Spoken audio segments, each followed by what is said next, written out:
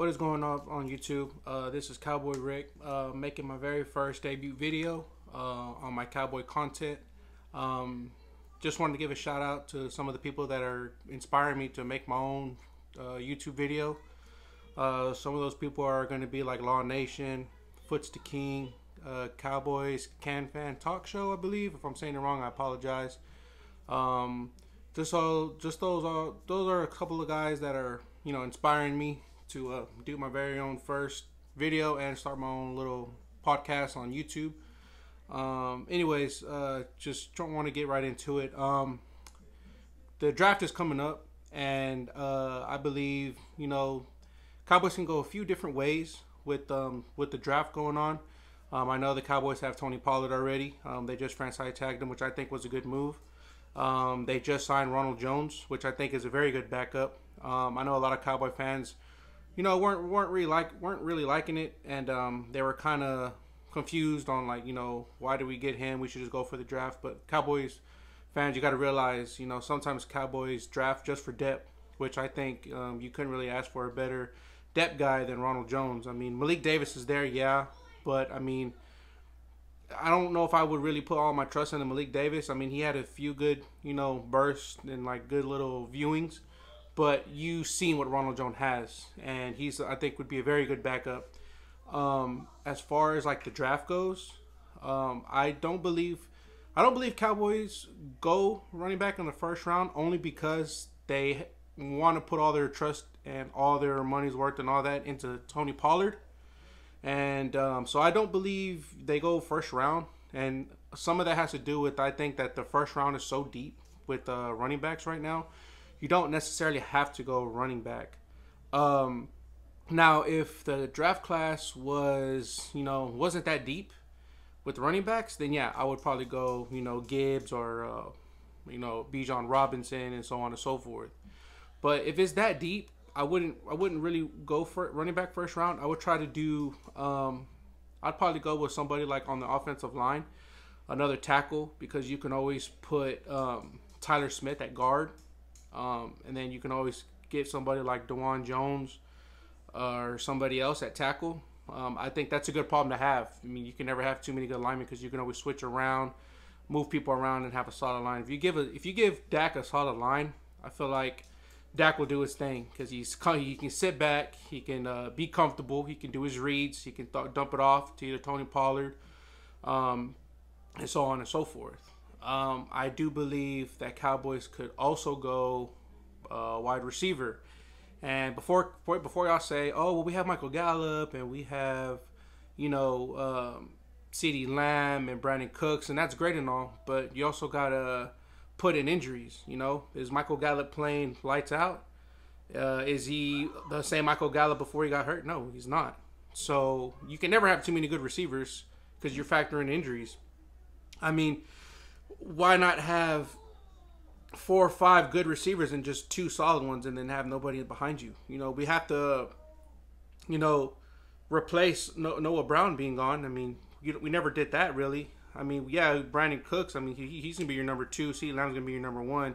But what if Michael Gallup's is not playing to where he was? What if he's never the same person again? You know, I would rather have another good receiver and just swap them out, rotate them, and then go on and so forth. Or Cowboys can go defense. I mean, I like Mozzie at 26 too. I mean, we have Hankins there. He's a good run stopper. He can get pressure up the middle. He can do his thing. He's a big boy. Then you have Osa. But after that, you don't really have anybody. I mean, Neville Gallimore's there, but he's not, you know, he's not it. He had one good year, and that was it. So I would go either Mozzie. You can go Mozzie. You can go anywhere on the offensive line or wide receiver. And the only reason why, or edge, you can also go edge too, because like you said, you got to factor in injuries. You got Dorrance Armstrong on the other side of DeMarcus Lawrence. You got to factor in DeMarcus Lawrence getting hurt, Armstrong being hurt, or you got to factor in Armstrong being not the same person he was. I remember LawNation putting up a post, and I think Chat Sports by Tom Downey was putting up a thing where it showed the first 11 of his games versus the last 8 of his games. and it was just like what he said. It was a complete drop off. And you know, for a Cowboys starting defensive end, you can't have that.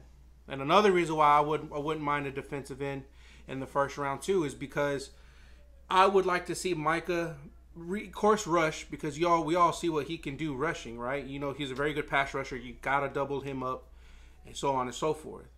I would like to see him play a little bit more linebacker as well, you know, because that's what he's really came for. If that was the case, we might as well just put him at defensive end and just have only LVE back there. You know what I mean? And that's just in my opinion. I would like to see him do a little bit more both to help out LVE. You know, I know you got Damone Clark out there. He's still developing, so on and so forth. I would want to see him sit back a little bit more, rush on certain rushing plays, if not play linebackers in linebacker situations. So I can see like Will McDonald being put on there. I can see, you know, Luke Van Ness. I mean, the only reason why I'm saying him is because I've been doing a little bit of mocks, and he's been sliding. I can also see Cowboys picking him up. You know, you can never have too many good players in a certain position. You can never have too many good defensive ends. It's a good problem to have, in my opinion. But I mean, don't get me wrong. If Cowboys do draft Gibbs or Robinson, will I hate it? No. I would just think, you know, that's good. It's going to be a good compliment to Tony Pollard. But, I mean, I would think there is more positions that you could draft at that point that is not going to be as good down the stretch. Like, for example, you can find a good running back on day 3 or day 2, 5th round, 4th round, and still do their thing with Pollard. You don't necessarily have to go first round, because then are the guards going to be as good as the draft goes on day 2 and 3? Probably not. Are you going to have a plug-and-play guard on day 2 or 3? Maybe, but do you really want to roll that dice? I wouldn't.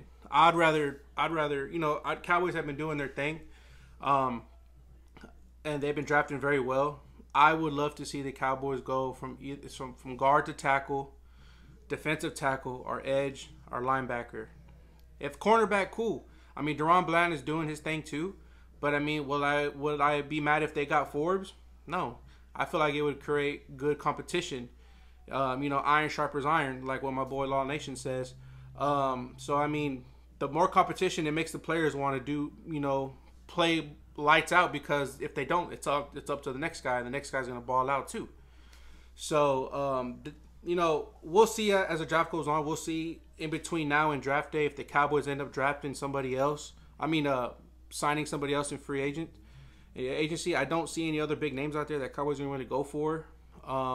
If they do, it may go for like a guard or like a tackle.